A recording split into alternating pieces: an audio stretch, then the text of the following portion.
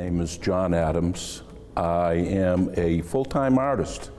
I'm retired, so that's what I do. I teach art, and I do as much art as I can and help others in the same creative way.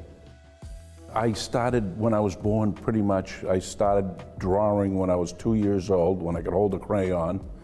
And then I got my first paint set at 5 years old. And every Saturday I'd go down and paint with the professor.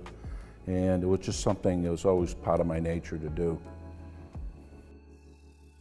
This is New England Scenes by me, John Adams. These are scenes I go to. I've been to every one of these places. People say, hey, have you been here? And I say, no, but I will. And I go and I find something that's beautiful. And so I've been doing that all over New England. Where I travel, I'll take some photographs of the areas and then I illustrate or paint them. I'm trying to vibrancy, a lot of color, a lot of high color, trying to liven the brain and the mind, especially since we've gone through so much turmoil with, COVID and everything else. We need something uplifting, something with spirit.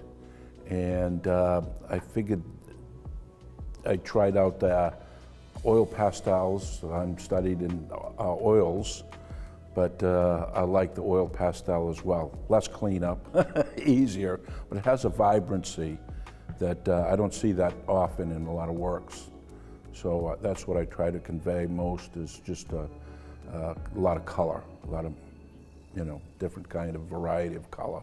I'd like people to be more creative, use other outlets, which seem to be diminishing more.